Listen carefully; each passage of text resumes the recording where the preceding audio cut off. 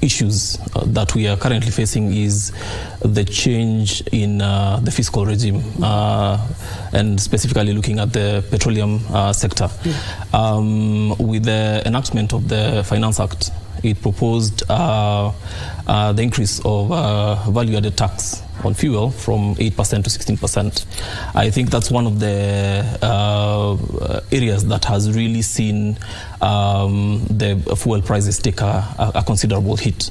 Well, the argument from government has been that doubling the VAT was to essentially eliminate the import fees, which stood at 3.5%, yes, as well as the railway levy that was at that stood at 2%.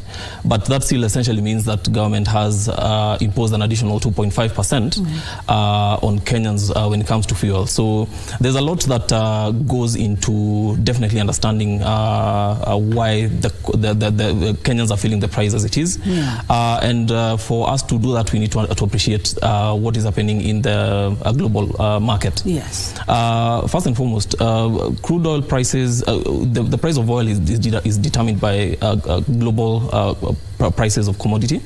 And you have these 23 members of OPEC Plus. And one of the major issues that right now we are facing is that countries such as Saudi Arabia have decided to cut back on the production. And we just saw up until July, they decided that they are going to hold an additional 1 million barrels. So it really then essentially means that it's driving the cost of the crude oil prices to skyrocket.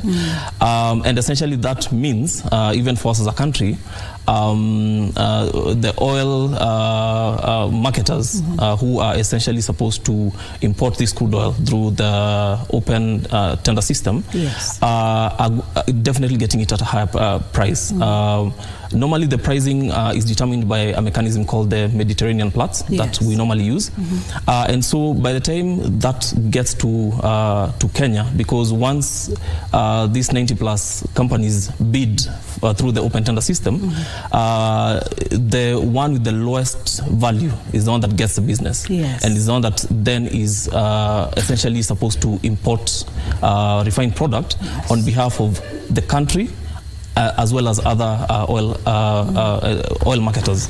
So once that happens, then the Kenya Pipeline Company, together with the Ministry of Energy and Petroleum, together with a few other stakeholders, then sit down to determine through the petroleum pricing regulations, of course being oversighted by EPRA, how the prices are going to be set. So that's what for the 15th or the 14th of every month we are able to get that particular update from EPRA as to the outlook of the prices every month.